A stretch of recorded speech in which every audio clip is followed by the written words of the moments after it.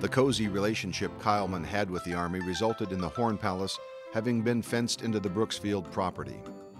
In its time, the Horn Palace was the place to be in San Antonio. It had a central dance floor surrounded by private dining rooms. Well, he had the world's largest selection of horns in the world there. That's what he had, and all the chairs were made out of horns. The walls were 20 feet high, decorated with 3,500 animal heads, horns, stuffed snakes, and birds, valued at $100,000. The collection formed the foundation for what became the world-famous Buckhorn Hall of Horns, later displayed at San Antonio's Lone Star Brewery.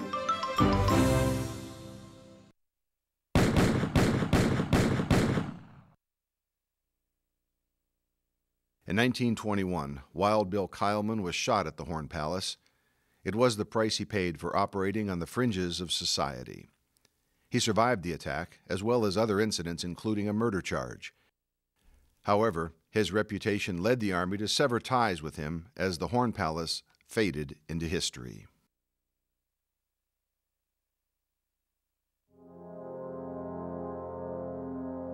Looming larger at Brooksfield than the Keilmans and overshadowing the progress made in early primary flight training were lighter-than-air craft. The age of airships appeared to dwarf the skies over the Alamo City. Airships were part of post-World War I American military aviation development that contributed to the evolution of commercial air travel. The U.S. had no military dirigibles during the war, but recognized the utility of airships based on German innovations. Nearly as long as 3 football fields at 800 feet, the Graf Zeppelin, named for the founder of the German airship industry, Count Ferdinand von Zeppelin, was the largest rigid airship in the world when it made its maiden voyage from Germany to America in 1928. A marvel of engineering, the ship featured luxurious dining, gourmet-styled cuisine, and ocean liner-like staterooms. A first-class ticket cost $3,000, the equivalent today of $136,000. The Graf Zeppelin's commercial success was partially built upon U.S. military contributions to dirigible development made during the early 1920s. Brooksfield and other U.S. airship bases helped influence the evolution of commercial airship operations. The U.S. Navy eventually purchased the Graf Zeppelin, renaming it the Los Angeles. It became the most successful airship in America's military dirigible fleet.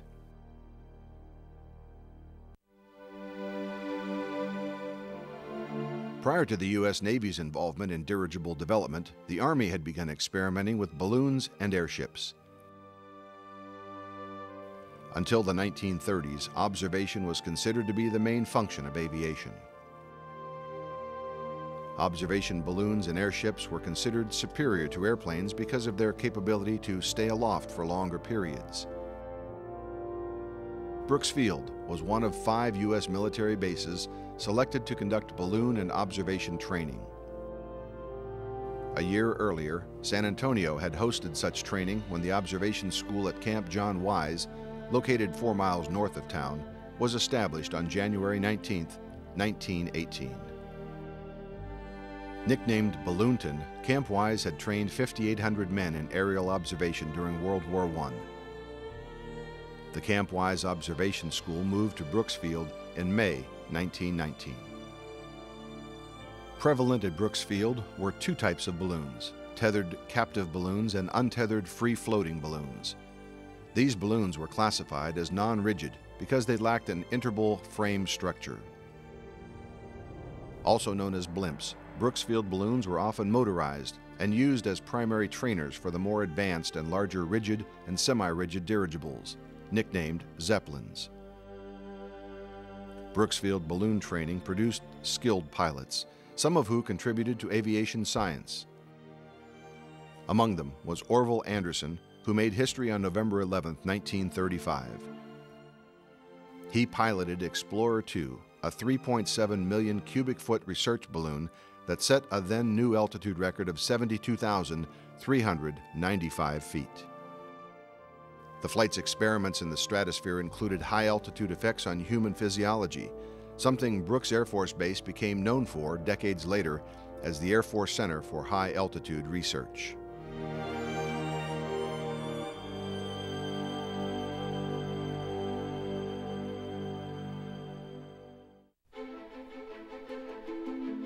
U.S. Army leaders recognized the military value of developing an American airship program. They planned to use airships for several purposes, including reconnaissance missions and to transport troops and material. The U.S. Navy relied upon the Italian dirigible industry to help jumpstart the American airship program. They had ordered the first custom-built airship delivered to America, the Roma. It was the largest semi-rigid airship in the world at the time. It was transported by sea and reassembled at Langley Field, Virginia. After acquiring the Roma from the Navy, the Army planned to move it to Brooks Field to train pilots for long-distance flights. This initiative led to the construction of a Texas landmark, the 91,000 square foot dirigible hangar at Brooks Field. At 450 feet long, 125 feet wide, and 116 feet high, it was an engineering marvel. Costing $1.5 million to build, it was the first Army hangar erected with counterbalance sliding doors that were electronically operated. We're standing on what was once the foundation of the dirigible hangar here at Brooks Air Force Base. It was a very large building, in fact the largest building in Texas at the time, I believe, and the only larger buildings were hangars that were located elsewhere that the Navy used at Langley and another site in New Jersey. Now, what you see behind me here is basically the width to almost that tree line is the width of the hangar, and could hold an airship, one large airship and one small airship. They say a capacity of 1,500,000 cubic feet in size, a huge dirigible. Unfortunately, the hangar's intended occupant, the Roma, never made it to Brooks Field. Prior to its maiden voyage test flight in February 1922, the hydrogen-filled Roma exploded over an Army supply base at Norfolk, Virginia, after colliding with a high-voltage power line. Undeterred by this accident, the Army decided to fly another dirigible to Brooks Field in 1922. They selected the C-2, a former Navy dirigible that had been used at Aberdeen Proving Grounds in Maryland to train aeronauts in aerial bombing. Army leaders were eager to use the C-2 for the first U.S. transcontinental airship flight. On September 22, 1922, the C-2 left Langley Field on its history-making voyage. 3 days later, it arrived at Brooks Field to much fanfare. Throngs of San Antonians flocked to see the C-2 make its first public appearance in the Alamo City. The next day, the C-2 left Brooks Field to complete its historic flight. It landed at Ross Field, located at the Presidio in San Francisco. The 181,000 cubic foot, 263-foot-long C-2 returned to Brooks Field on October 14th en route back to Langley Field. Fate, however, prevailed when the C-2 was being maneuvered out of the dirigible hangar. The airship, caught in a crosswind, was lifted 10 feet in the air. During its descent, the bottom of the control car was damaged. 2 more strong wind gusts caused the front handling guy patch to break loose from the bag, causing it to deflate. Another wind gust carried the airship into the hangar door frame, causing it to envelop and burst into flames. The C-2's destruction prompted the Army to move airship operations from Brooks to Scott Field, Illinois.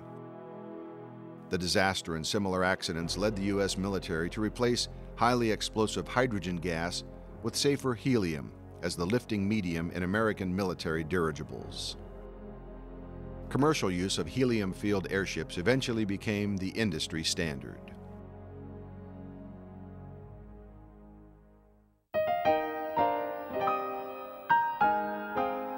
Months prior to the end of airship operations, Brooks Field had become the center for primary flying. The War Department had decided to consolidate all primary flying instruction at one centralized location. Brooksfield was selected based on its reputation for top-notch flying instruction, characterized as the best in the country.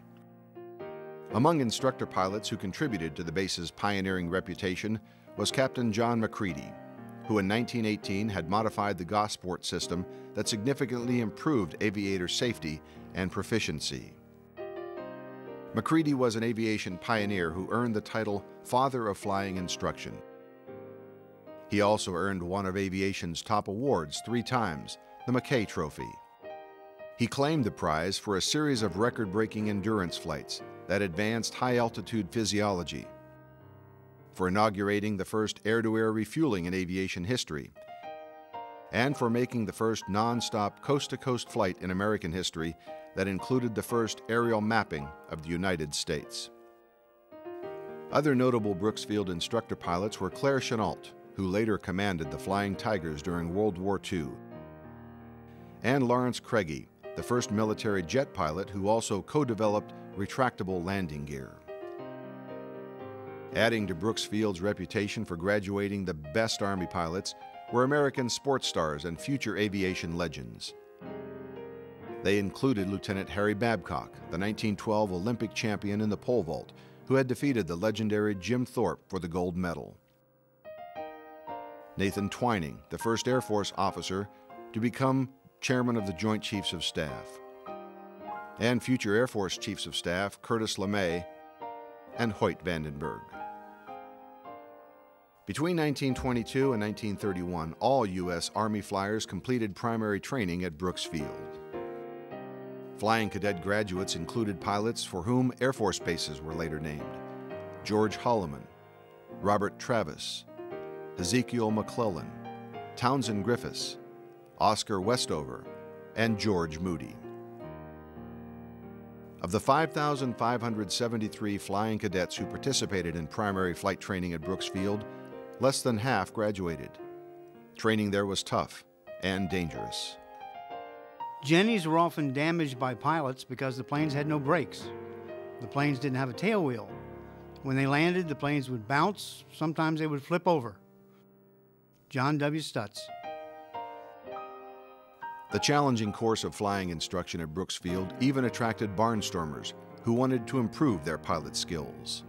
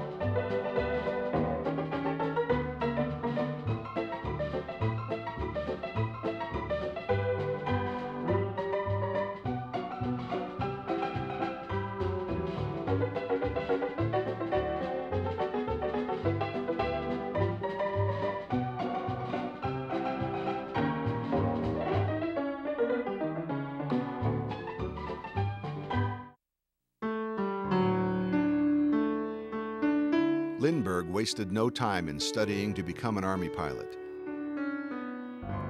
He was diligent in his studies, spending his off-duty time and weekends to learn enough to not only pass the rigorous exams, but to excel in them. Flying cadets washed out if they failed just 2 tests. Lindbergh was at the top of his class. Writing to his parents, Lindbergh admitted that the Army had smoothed over the rough edges of a young pilot, eager to prove himself. The Army schools taught me what I had never learned before, how to study, even subjects in which I had no interest. For the first time in my experience, school and life became both rationally and emotionally connected. Charles Lindbergh. Lindbergh earned a commission as a second lieutenant in the Air Service Reserve Corps after completing advanced training at Kelly Field in San Antonio in March 1925. He was one of only 18 from his original Brooksfield Flying Cadet class of 104 to earn pilot wings.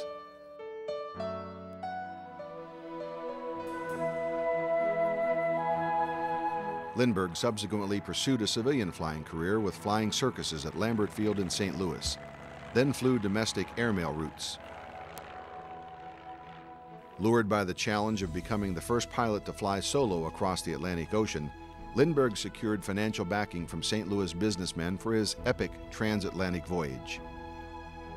He took off from New York's Roosevelt Field on Long Island in the spirit of St. Louis on Friday, May 20th, 1927. 33.5 hours and 3,614 miles later, he reached Paris, France. His Brooksfield training in navigation had served him well, as he became the most celebrated living person in history.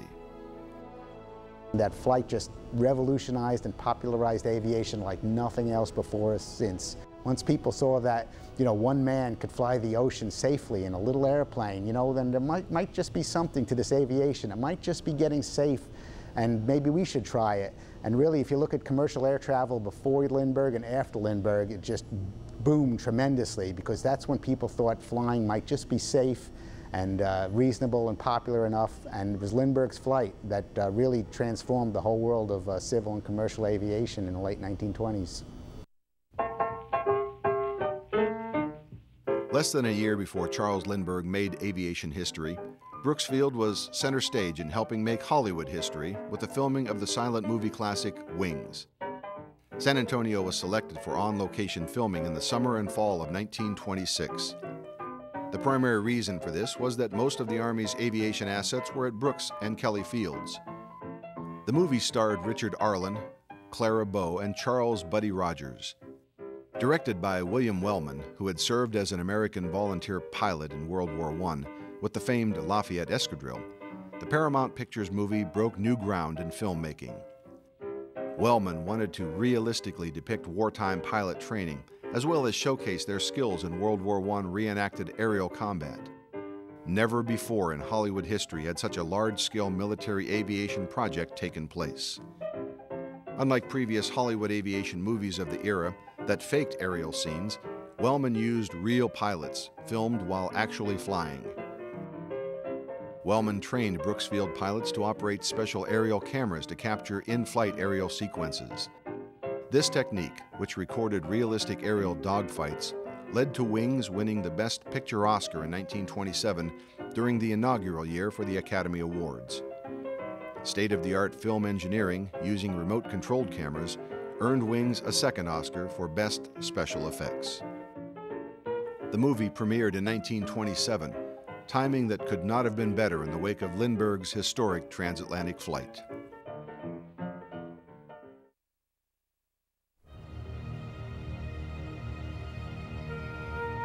Wings helped feed a growing widespread hunger in America for flying.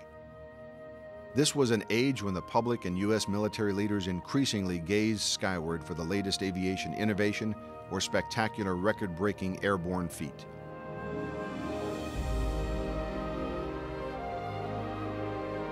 Flying under the radar of aviation notoriety was an unobtrusive combat veteran who quietly but expeditiously went about his work as a pioneer parachutist at Brooks Field. Possessing a brilliant scientific mind oriented toward tactically enhancing warfighter performance, Sergeant Irwin Nichols did not fit the stereotype of a gruff, inarticulate World War I infantryman.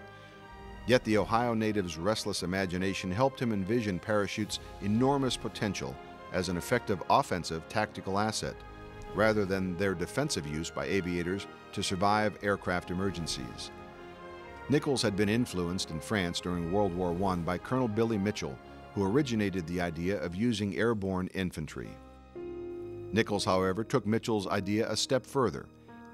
He believed that weapons, equipment, and supplies could effectively and safely be parachuted during combat operations. After the war, Nichols began parachute experiments at Brooks Field, where he was in charge of parachute training. Nichols had a staunch advocate for his ideas in Claire Chenault, who was director of primary training at Brooks Field. Together, they hatched a bold plan to convince skeptical senior Army leaders of the usefulness of airborne operations in supporting combat missions, a then new, untested, and controversial concept. They had to overcome a negative bias about parachutes that was prevalent then within the aviation community. Before the advent of parachutes as standardized equipment in 1920, most pilots didn't trust parachutes. This attitude prevailed until Nichols emerged as the leading authority on parachute development and employment. Nichols' ideas, such as form-fitting backpack parachutes he invented, forever changed how parachutes were viewed by pilots and tacticians. In 1928, Nichols and Chenault developed a workable solution to parachute jumps through a series of experiments that tested the sergeant's ideas, such as the use of static lines and air-dropping padded containers for arms and ammunition. The first public mass parachute demonstration, held at Brooks Field on Saturday, April 28, 1928, failed to impress Army Chief of Staff General Charles Somerville. The demonstration, limited in scope and execution, however, was the beginning of the world's first series of paratrooper experiments.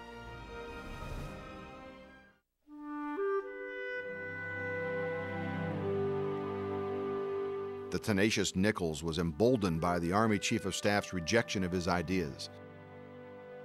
Like a chess master, Nichols plotted several moves ahead in his quest to transform parachute employment at the operational level of war. Nichols recruited volunteers who trusted his ability to teach them the techniques they needed for a successful demonstration of a mass parachute jump. Meanwhile, Nichols also wanted to know about the physiological effects on parachutists, a scientific inquiry that would be repeated countless times at Brooks Field as the flying base morphed into the Air Force's Center for Aviation Science and Aerospace Medicine Research. Nichols believed a parachutist might become unconscious during a high-altitude freefall. He persuaded Dr. Harry Armstrong, an aviation pioneer and future Air Force Surgeon General, to make an experimental parachute jump to gauge the physiological aspects of a high-altitude freefall. Dr. Armstrong's observations led to the Army adopting freefalls as a way of reducing high altitude's effects of cold and oxygen deprivation called hypoxia. None of this groundbreaking research would have come to fruition had the milestone aviation event at Brooks Field that Nichols conceived, planned, and implemented not succeeded.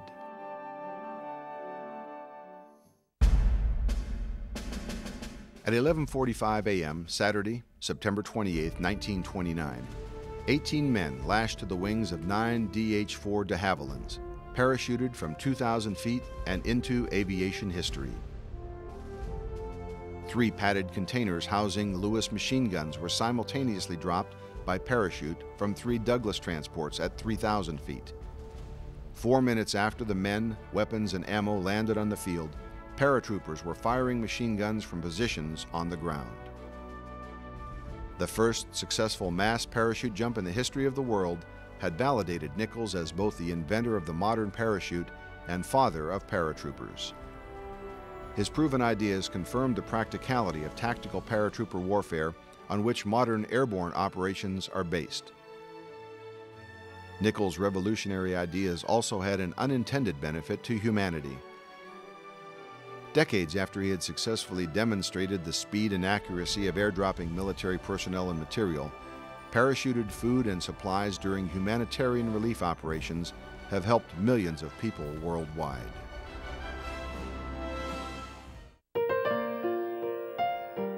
A few months before the 1929 mass parachute jump confirmed Brooks Field as an emerging center for military aviation innovation, a bespectacled, bow-legged, diminutive Army officer with a giant imagination reported for duty at San Antonio's southernmost flying field. William Charles Ocker, like Nichols, was a visionary on a grand scale. His poor eyesight belied the fact that he clearly saw solutions to the dangers flying in clouds and bad weather posed to military and commercial aviation. Ocker was the first aviator to recognize the relationship between lack of visual cues in flight and pilot disorientation. During this era, pilots primarily relied on their senses to fly. However, Ocker knew the human vestibular system, which regulates balance, was simply unreliable, especially when flying in fog, clouds, or rain. The Philadelphia native's ultimate goal was to solve the persistent and often deadly danger all pilots faced, the loss of flight control in weather. The removal of the limitations imposed by weather is dependent upon two principal factors: the development of suitable instruments for flying during conditions of low or obscure visibility, when the pilot cannot refer to terrestrial objects to keep his ship level, and the education of the pilot in the proper use of instruments. Colonel William Ocker. Several years before he arrived at Brooks Field, Ocker had flight tested in fog a bank and turn indicator that Elmer Sperry had invented that was based on an earlier design for a maritime gyroscope. In the early 1920s, only a few airplanes were equipped with needle and ball and airspeed meter.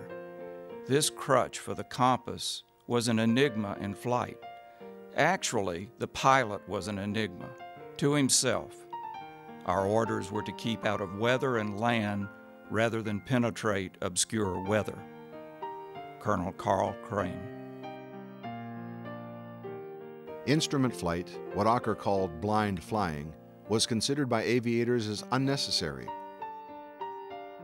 Some planes had fuel and